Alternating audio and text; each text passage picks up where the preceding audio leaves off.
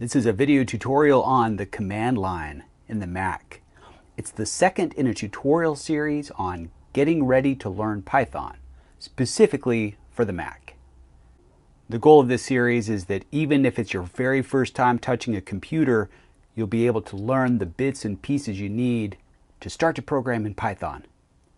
The rest of these are listed out at the End-to-End Machine Learning School at e2eml.school/111. In the previous video, we looked at files and directories using the Finder tool. Now we'll look at them another way, with the command line. Being able to navigate through directories to look at files will come in handy all of the time as we create, run, move, and clean up Python programs and the data they read in and their outputs. To get to the command line on the Mac, you can go up to this little magnifying glass in the upper right-hand corner and use this spotlight tool and type in terminal. This pulls up a terminal, a command line prompt. This is text only, and you can type in commands and you see the output, but it's all in text as opposed to the Finder, which was a window you could drag and click. It's a little bit old school and it might feel a little bit clunky, but for what it does, it's very effective and it's very useful to be able to know. When you open it, it starts automatically here in your home directory. So in my case, it's a directory called Brandon. This prompt here on the left-hand side says, okay, I'm ready for the next command. A really useful command is ls.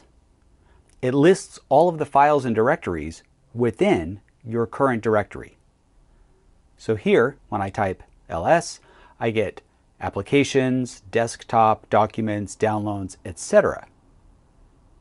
This is the exact same thing we would see if we went to the Finder, went to the users directory, found my user directory, Brandon, and opened it. It has the same list of folders. So this is just a different way to see the same thing. Also, another useful command is sometimes you don't know what directory you're in, you don't remember where you are or how you got there. You can just type pwd, present working directory, and it pulls up the name, the full path to where you are. So here we can see that from the root, from the My Computer, from the highest level, we go into the users directory to the Brandon directory. And that's where we are at the moment, that present working directory. It's the same thing that we would see in our Finder window, just in a text representation, as opposed to a graphical or window representation. When you're typing commands at the command line, they often have special options. So in this case, ls space -l gives a long listing. So we see the same list of directories, but we see extra information about them. For instance, we can see the permissions, who is allowed to read and write into each of these directories. The D in front of these show that they're all directories. There's no standalone files. We can see who created them, when they were last modified, lots of useful information. Another useful command is clear. Sometimes the terminal window gets a little full. You can just type clear and it wipes it clean. It doesn't erase anything that you've done, but it just starts you over with a new line at the top. Another thing that's really useful to be able to do is to navigate, to move the present working directory from where you are to another place. So we do that with the cd command, change directory. So in this case, an ls shows us that one of the directories in our home directory is called the desktop. Everything on the desktop is just a file or a folder sitting within this directory called desktop. So if we want to get into it and see what's there, we type cd desktop. This is case sensitive, so make sure the D is capitalized. Once you're in the desktop directory, an ls shows all of these other directories that we've already created that we can see visually on the desktop using the graphical interface. Here we can see the same thing as text. It's all the same information, just represented a different way. Again, an ls-l gives us a long listing of these. We can see that they were all created and modified relatively recently. We can CD again down to the directory with several files in it. A really useful trick here is when you've typed out part of a file name or part of a directory name and hit the Tab key, if it's obvious what it should be, it'll automatically complete the rest of the name. So we could do that to save a little bit of typing. Once we get into the directory with several files in it, another ls shows us exactly what we know should be there. Some images, some movies, a text file, a long listing shows us more information about it. Now that we're at the level of individual files, we can see how big they are in bytes. So we have this text file that's just 56 bytes, very, very small. Then to compare, we have some image files that go all the way from 40,000 bytes to almost 1 million bytes to 1.4 million bytes. So getting a little bit bigger. But when we get to movies, that jumps it up to the next level. So we have an almost 6 million byte or 6 megabyte movie and a 14 megabyte movie. Movie files get very large very quickly.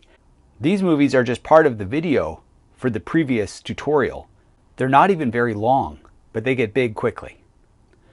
Text files, by comparison, are sometimes millions of times smaller. A lot of the Python code that we'll be writing is just a different type of text file. So they're very small files. They don't take up much space at all. With another clear command, we can get back to an empty screen, take a deep breath. A pwd command reminds us of the full path of where we are. So we're in the desktop directory, in the directory with several files in it. If we want to go back up a level, we can go cd ...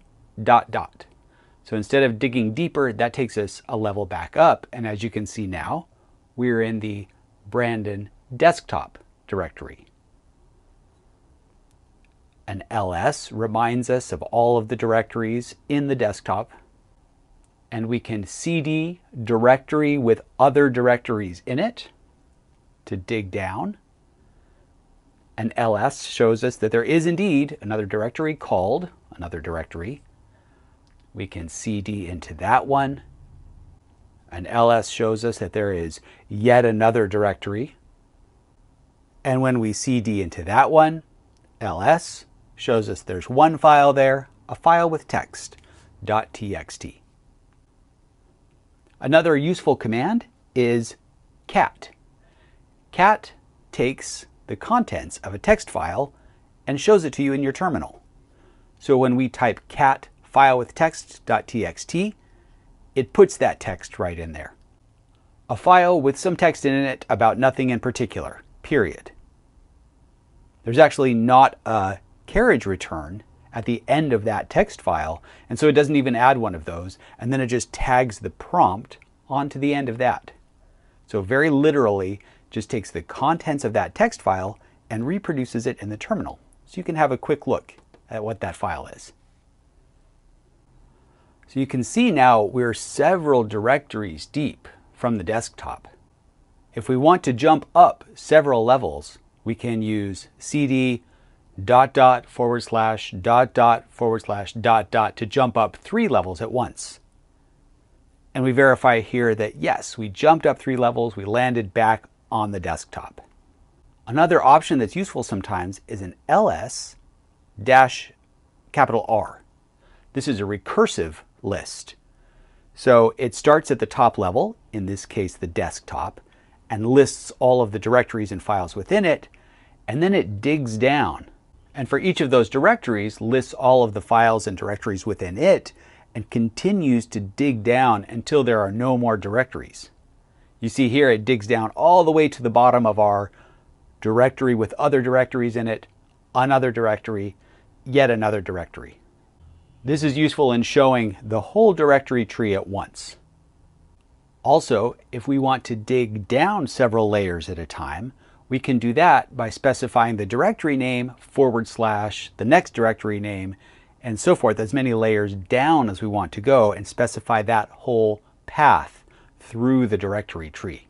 So here we go down 2 directories at once.